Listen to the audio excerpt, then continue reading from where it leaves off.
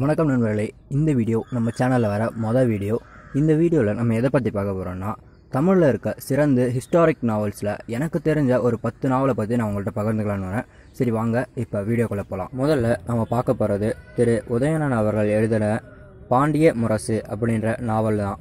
இந்த பாண்டிய முரசு நாவல் வந்து தலையாலங்கானத்து செருமென்ற நெடுஞ்செழியன் அப்படின்ற பாண்டிய மன்னனை பற்றி இருக்குது. இந்த பாண்டிய மன்னர் பார்த்தீங்கன்னா தன்னோட இளம் பிராயத்திலேயே பாண்டிய அரியணையாக ஏறாரு.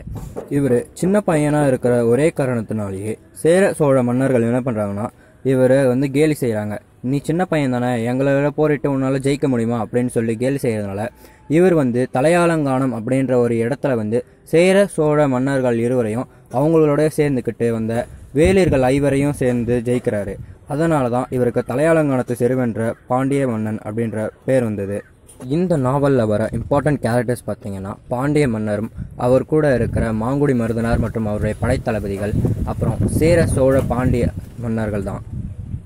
அடுத்ததாக நம்ம பார்க்க போகிற நாவல் வந்து திரு பாலகுமாரன் அவர்கள் எழுதிய உடையார் அப்படின்ற நாவல் தான். இந்த நாவல் வந்து ராஜராஜ சோழருடைய ஆட்சி காலத்தில் அவர் எப்படி தஞ்சாவூர் பெரிய கோவிலை கட்டுறாரு அப்படின்ற ஒரு மைய கருத்தை வச்சு தான் இந்த நாவல் நடக்குது. இந்த கதையோடைய முக்கிய கதாபாத்திரங்கள், அதாவது கேரக்டர்ஸ் யாருன்னு பார்த்தீங்கன்னா, ராஜராஜ சோழர், அவருடைய அரண்மனையில் இருக்கிறவங்க, அவருடைய அக்கையான குந்தவை பிராட்டியார், அவங்களுடைய ஹஸ்பண்டான வந்தியத்தேவர், அவருடைய படைத்தளபதி கிருஷ்ணன் ராமன், இப்படின்ற நிறைய கேரக்டர்ஸ் தான் இந்த நாவலுடைய முக்கியமான கேரக்டர்ஸ். அடுத்ததாக நாம் கலைமாமணி விக்ரமன் அவர்கள் எழுதிய நந்திபுரத்து நாயகி அப்படின்ற நாவலை பற்றி தான் பார்க்க போகிறோம். இந்த நாவல் வந்து பொன்னியின் செல்வனோட கண்டினியூவேஷன் அப்படின்னு சொல்கிறாங்க.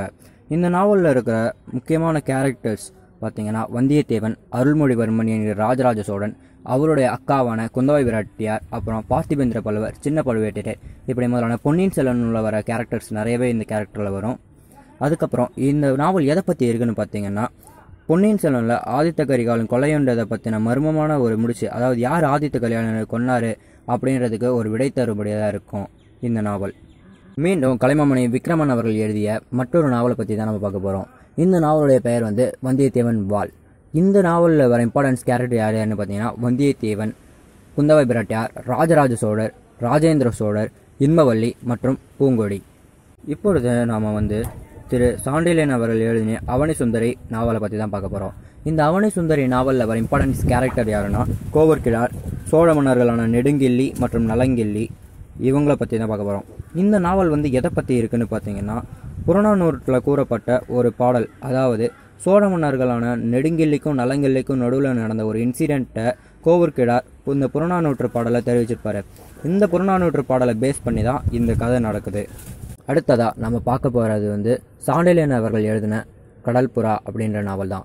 இந்த கடல் புறா அப்படின்ற நாவலில் வர இம்பார்ட்டன்ட் கேரக்டர்ஸ் வந்து கருணாகர பல்லவன், அனபாய சோழர், குணவர்மன், காஞ்சனா, மஞ்சள் அழகி, அமீர், அகுதா. இந்த கதை வந்து முழுக்க முழுக்க கருணாகர பல்லவனுடையே போகுது. இவர் வந்து கடல் புறா அப்படின்ற ஒரு பிரம்மாண்டமான கப்பலை உருவாக்கி அது மூலமாக நிறைய வெற்றிகளும் பெறாரு. அதனால தான் இந்த நாவலுக்கு வந்து கடல் புறா அப்படின்ற பேர் வந்திருக்கு. மீண்டும் நாம் சாண்டில்யன் அவர்கள் எழுதின யவன ராணி அப்படின்ற நாவலை பற்றி தான் பார்க்க போகிறோம். இந்த நாவலில் வர முக்கியமான கதாபாத்திரங்கள் யார் யாருன்னா, இளஞ்செழியன், விப்பலாஸ், பிரம்மானந்தர், பூவழகி, யவனராணி ஆகியோர் தான். மற்றும் இந்த நாவலில் இன்னொரு முக்கியமான கதாபாத்திரமும் இருக்குது. அவர் யாருன்னா கரிகால சோழர். இவர் வாழ்க்கையில் நடக்கிற சில விடயங்களும் அவருடைய படைத்தளபதியான இளஞ்செழியனுக்கு நடக்கிற சில விடயங்களும் சேர்ந்து தான் இந்த யவனராணி அப்படின்ற கதையே உருவாகி இருக்குது. அடுத்ததாக நம்ம கல்கி அவர்களால் எழுதப்பட்ட பார்த்திபன் கனவு அப்படின்ற நாவலை பற்றி தான் பார்க்க போகிறோம்.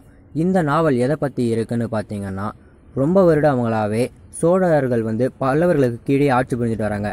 பழையபடி சோழ அரசர்கள் வந்து தங்களுடைய ஆட்சியை மறுபடியும் சோழ நாடு முழுக்க ஆளணும், பல்லவர்களிலிருந்து விடுதலை பெறணும் அப்படின்றத வந்து சோழ அரசரான பார்த்திபருக்கு ரொம்ப நாள் கனவாகவே இருந்தது.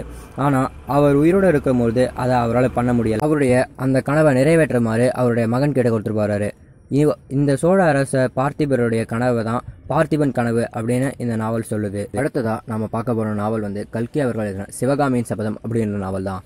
இந்த நாவலில் வர முக்கியமான கதாபாத்திரங்கள் வந்து சிவகாமி, ஆயனார், நரசிம்ம பல்லவர், மகேந்திர பல்லவர், பரஞ்சோதி, இவர்கள் தான். இந்த கதை எதை பற்றி இருக்குன்னு பார்த்தீங்கன்னா, புலிகேசி அப்படின்ற சாளுக்கிய மன்னர் வந்து பல்லவ நாட்டின் மீது படையெடுக்கிறாரு. அப்படி படையெடுக்கும்போது மகேந்திர பல்லவர் வந்து அதில் தோத்துறாரு. அப்போ புலிகேசி வந்து சிவகாமி அப்படின்ற ஒரு ஆடல் மங்கையை வந்து கடத்திட்டு போயிடுறாரு. இந்த ஆடல் மங்கையை மீட்டெடுப்பதற்கும் அவருடைய அப்பாவான மகேந்திர பல்லவர் அவமானப்பட்டதற்கும் பழிவாங்கும் விதமாக நரசிம்ம பல்லவர் வந்து அவர் அரசரானவருடையுமே சாளுக்கிய தலைநகரான வாதாபிக்கு படையெடுத்து போகிறாரு. அங்கே படையெடுத்துட்டு போய் அந்த வாதாபியும் அழித்து வாதாபி கொண்டான் என்ற பட்டப்பெயரையும் கொண்டு புலிகேசியை கொண்டுட்டு சிவகாமியை மீட்டிட்டு கொண்டு வராரு. இதுதான் சிவகாமி சபதத்துடைய கதை. அடுத்ததான் நம்ம பார்க்க போகிற நாவல் வந்து கல்கி அவர்களால் எழுதப்பட்டு தமிழ் எழுத்துலகத்திலேயே அனைவராலும் சிறந்த நாவலாக தேர்ந்தெடுக்கப்பட்ட பொன்னியின் செல்வன் நாவல் தான். இந்த நாவல் வந்து ராஜராஜ சோழருடைய இளமை பருவத்திலையும் அவருடைய அண்ணனான ஆதித்த கரிகாலர் கொலையுண்டதை பற்றிய இந்த மைய கருத்தை கொண்டதான் நகருது. இந்த பொன்னியின் செல்வன் நாவலுடைய முக்கியமான கதாபாத்திரங்கள் யார் யாருன்னா ஆதித்த கரிகாலர், அருள்மொழிவர்மர், குந்தவை பிராட்டியார், சுந்தர சோழர், வந்தியத்தேவர், கந்தன்மாறன், பார்த்திபேந்திர பல்லவன், கடம்பூர் சம்புவரையர், பழுவேட்டரையர்கள், கொடும்பாளூர் விக்ரம பூதிகேசரி, உத்தம சோழர், சுந்தர சோழர், செம்பியன் மாதேவியார், மதுராந்தகர் அப்படின்னு நிறைய கேரக்டர்ஸ் இதில் இருக்குது. இப்போ நான் சொன்ன இந்த 10 நாவல்களுமே எனக்கு தெரிஞ்ச அளவுக்கு சிறந்த நாவல்கள் தான். உங்களுக்கு அப்படி தெரிஞ்ச மற்ற நாவல்கள் எதாவது இருந்தால் கீழே கமெண்ட் பண்ணுங்கள். பிடிச்சிருந்தா சப்ஸ்கிரைப் பண்ணுங்கள், லைக் பண்ணுங்கள், ஷேர் பண்ணுங்கள். நன்றி.